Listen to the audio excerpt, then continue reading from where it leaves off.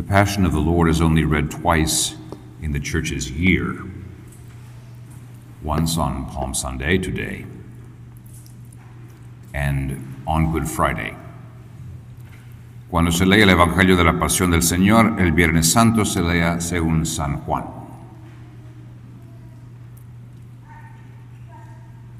The Passion of the Lord, as you know, is a fairly lengthy narrative.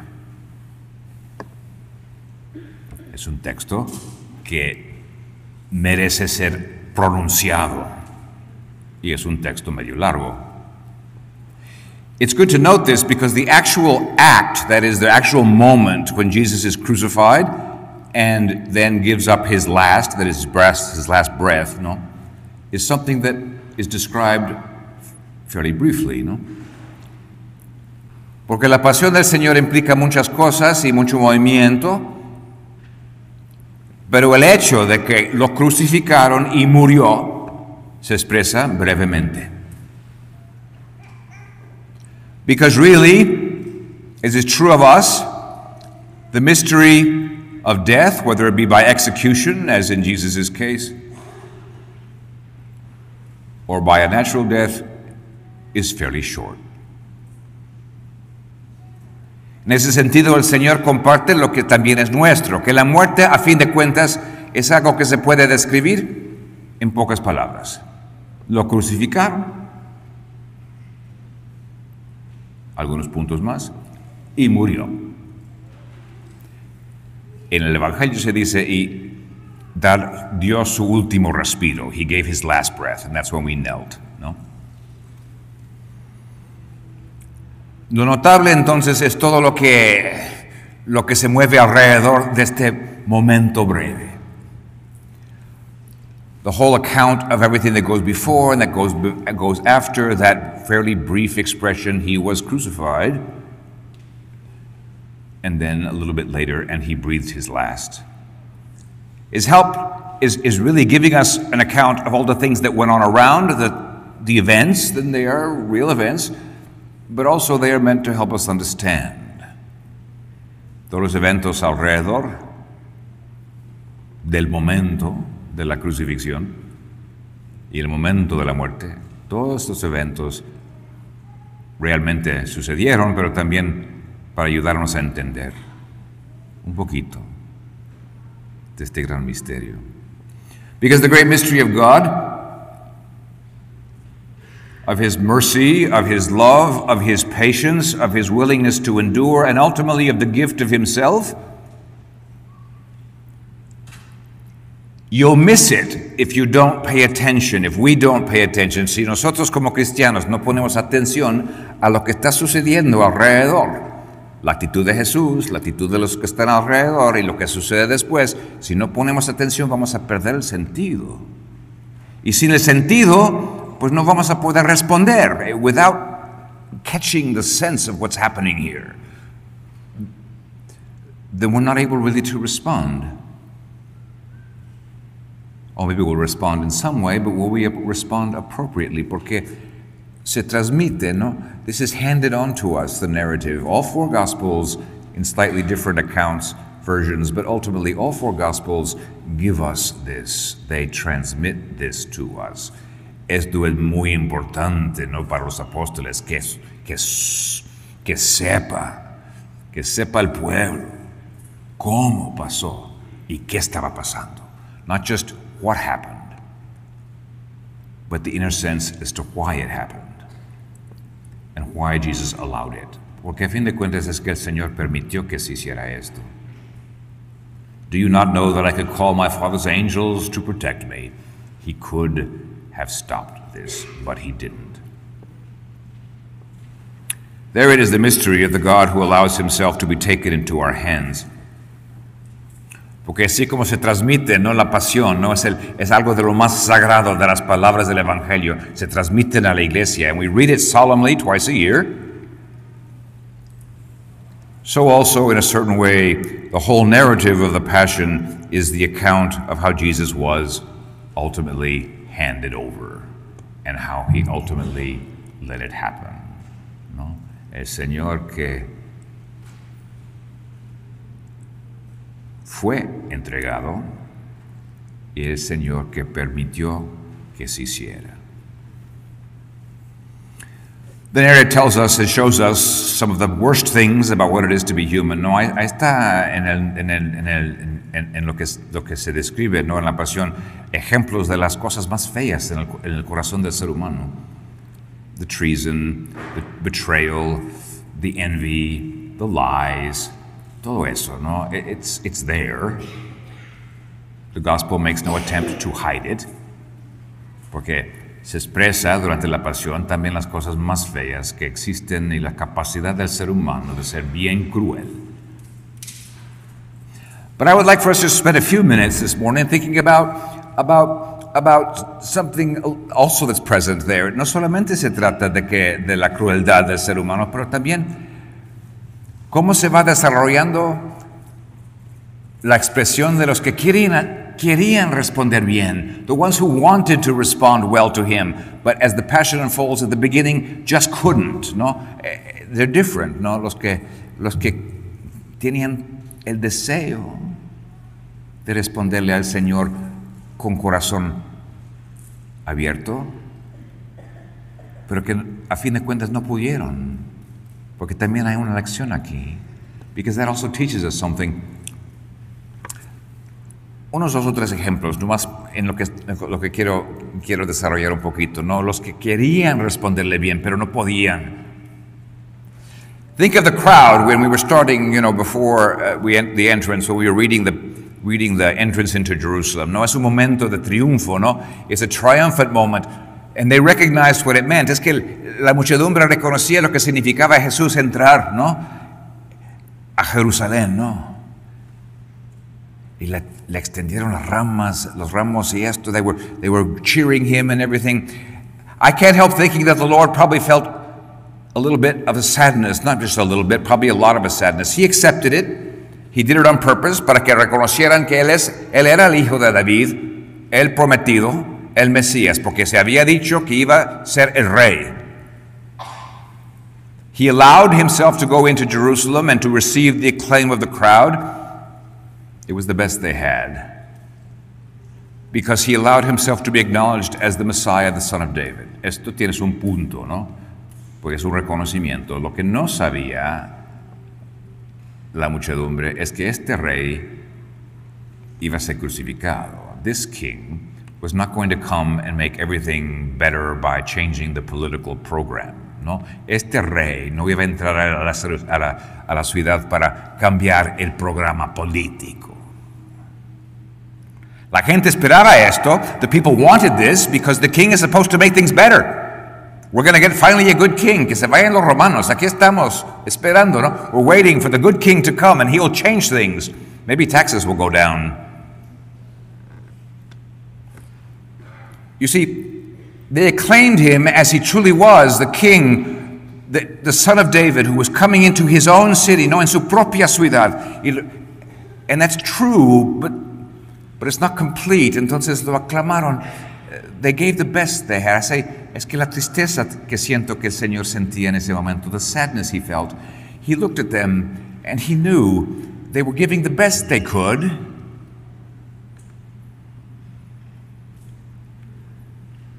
But in a few days, nobody who was acclaiming him was going to be saying, "Don't crucify him." He knew that.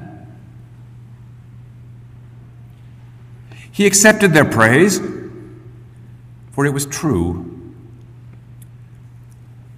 But at that moment, he could easily have said, like he would say from the cross, "Forgive them. They really don't know. No saben lo que están haciendo. They don't know what they do. They acclaim me,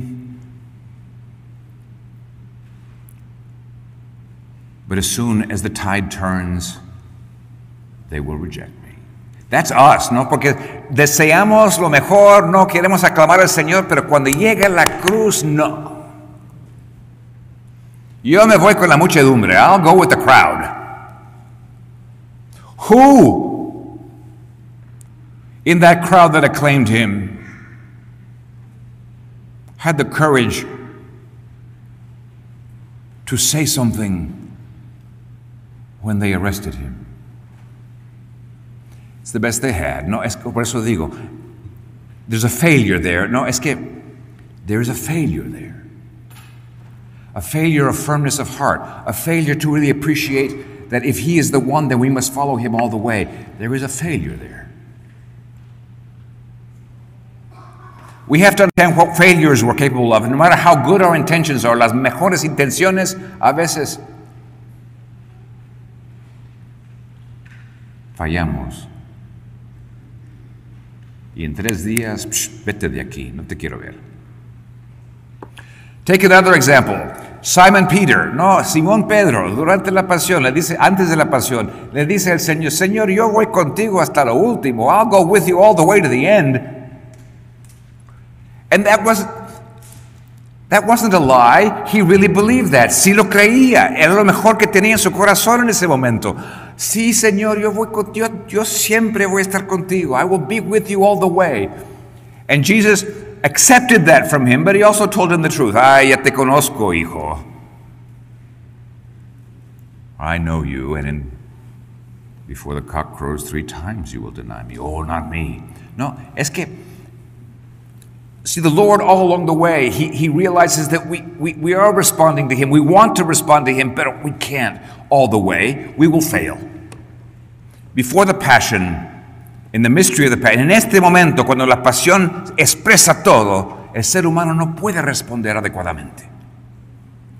Not even the best ones can respond adequately. We learn our failures that way. Si no podemos reconocer en qué fallamos, no vamos a poder recibir lo que el Señor nos quiere dar. If we don't recognize where the failure is, then we don't know what the Lord wants to give us.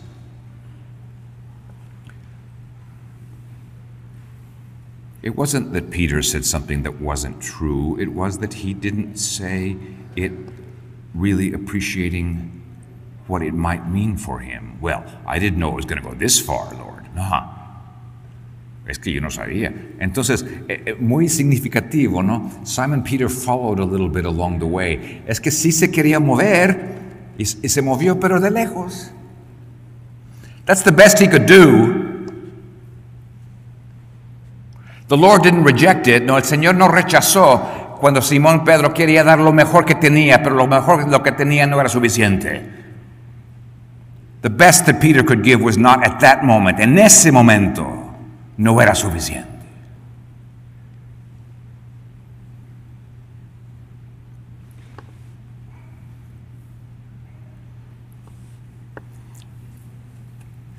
There are other examples we can read. You should. Les recomiendo leer La Pasión durante la semana y notar esto.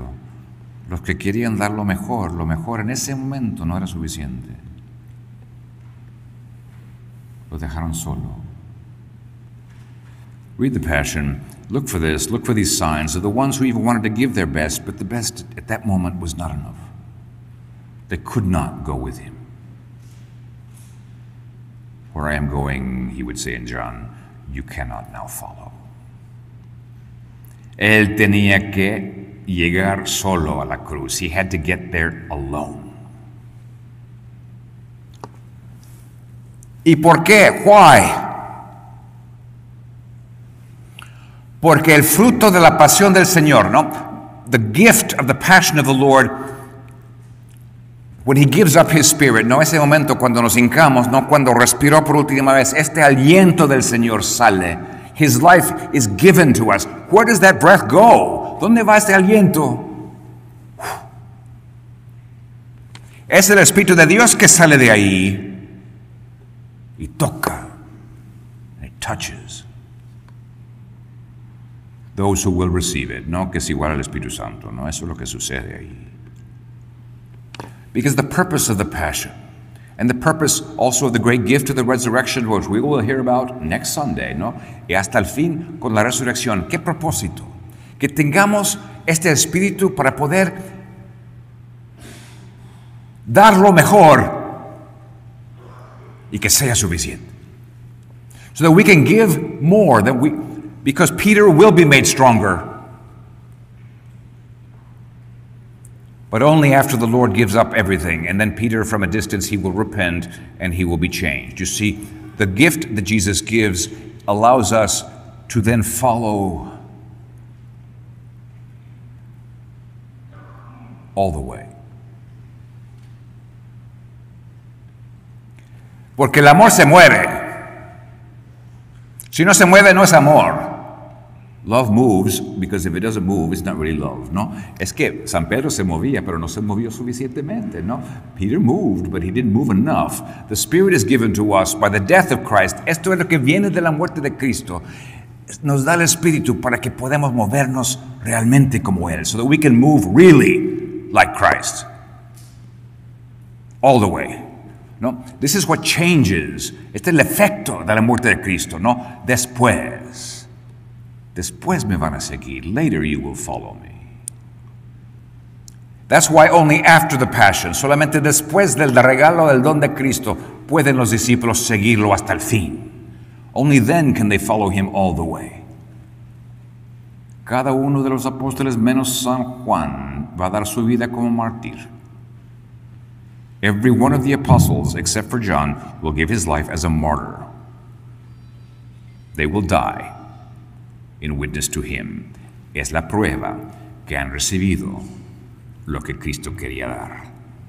It is the sign that they have received after his death, after his resurrection, what they themselves could not fulfill.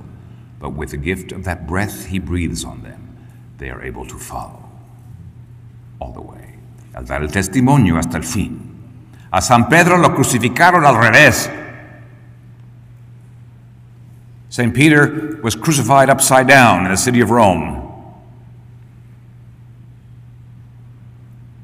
He's the one who requested to be crucified upside down. Él mismo pidió que me crucifiquen al revés, porque yo no soy digno de morir como mi maestro, because I am not worthy to die as he did. Pero por él me entrego, but for him I give myself. Si ellos pudieron morir para dar testimonio a Jesús crucificado, resucitado, nosotros debemos poder, por el Espíritu Santo, vivir por él. If they were willing to die for him after, as a sign of the gift of what his passion brings, then we at least should renew ourselves today in wanting to live for him. En este momento no nos está pidiendo morir, nos está pidiendo vivir por él y con él. He's asking us to live for him.